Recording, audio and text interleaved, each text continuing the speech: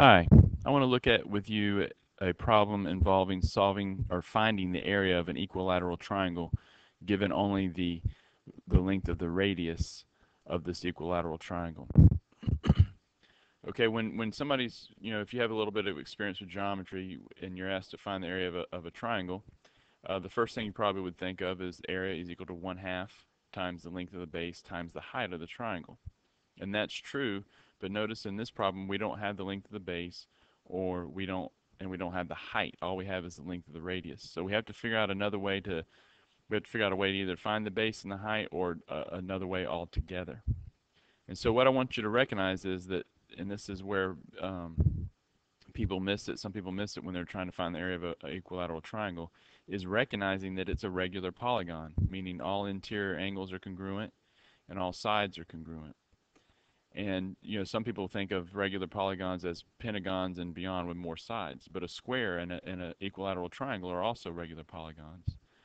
So if I recognize that this is an equilateral triangle, that gives me another option in finding the area of the triangle using the formula for finding the area of a regular polygon, which is 1/2 times the apothem times the perimeter. Okay. If we want to use this formula, we need to know what the apothem is, and we'll look at that.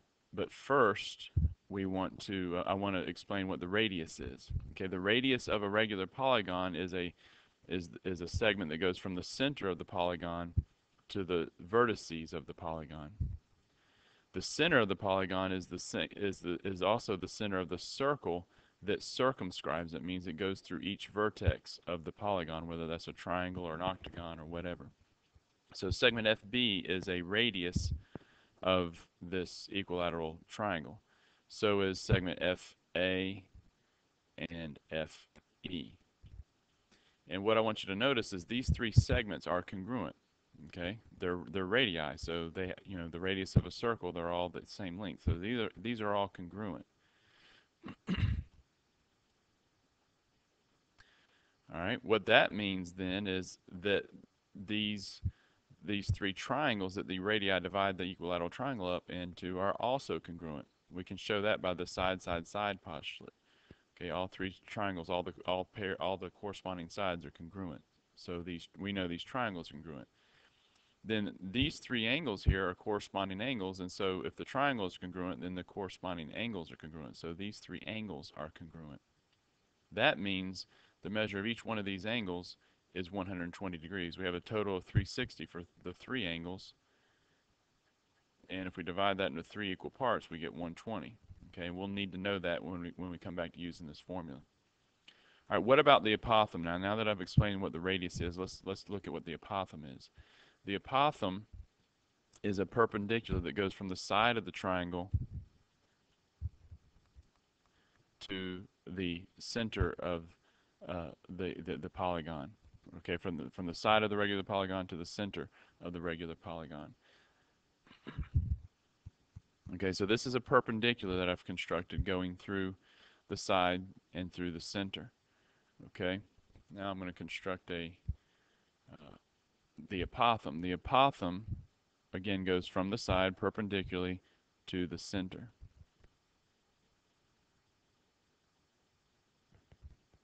Let me hide this perpendicular line.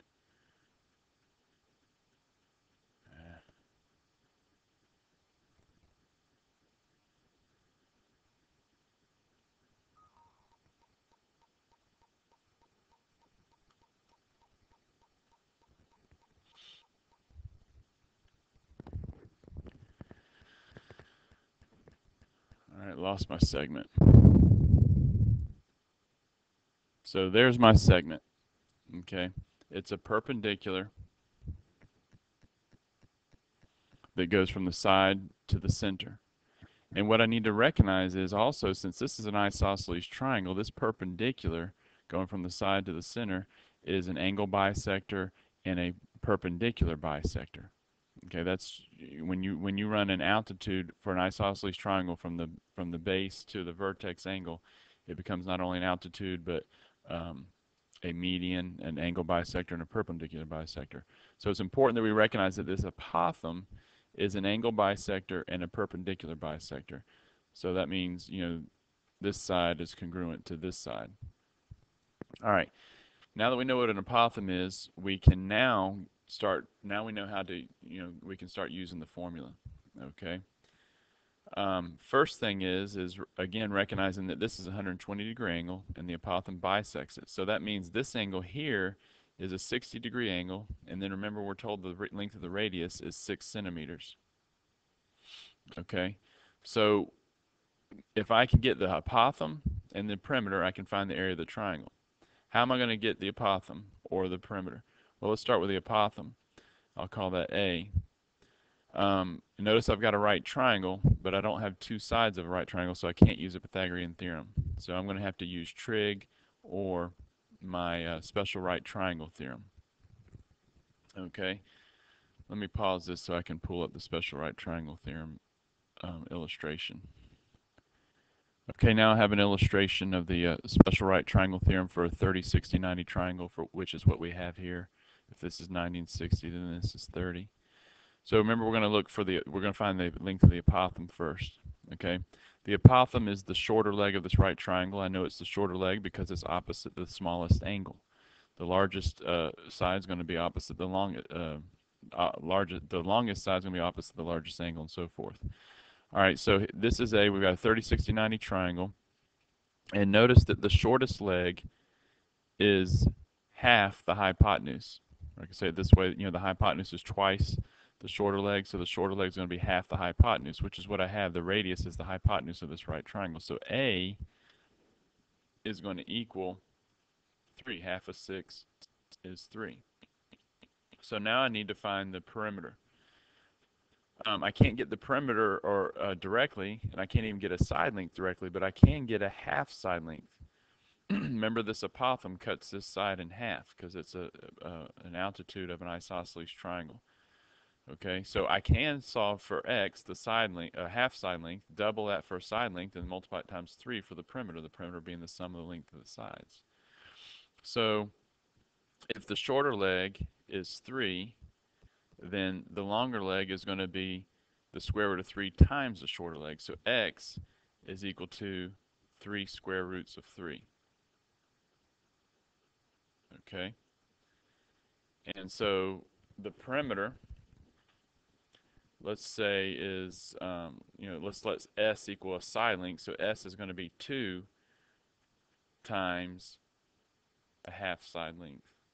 So that's 6 square roots of 3 for side length. And so then the perimeter is going to equal, let's just come down here, the perimeter is going to equal 3 times a side length, right? So that's equal to 18 square roots of 3. Okay, so now we're ready to use our formula here. Area is equal to 1/2 the apothem times the perimeter. So we have area is equal to 1/2 times the apothem, which we said was 3, times the perimeter, which was 18 square roots of 3.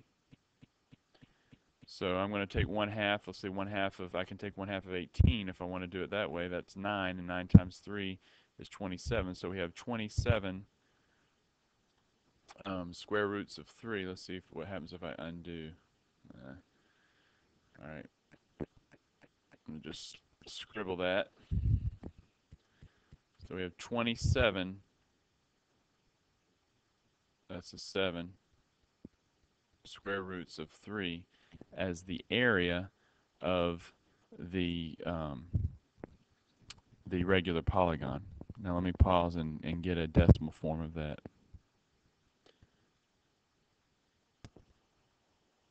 So when I use my calculator to estimate the value of 27 square roots of 3, I get 47.77 square centimeters when I round to the nearest hundredth. All right, so I hope that helps you with regular polygons and finding the area of them.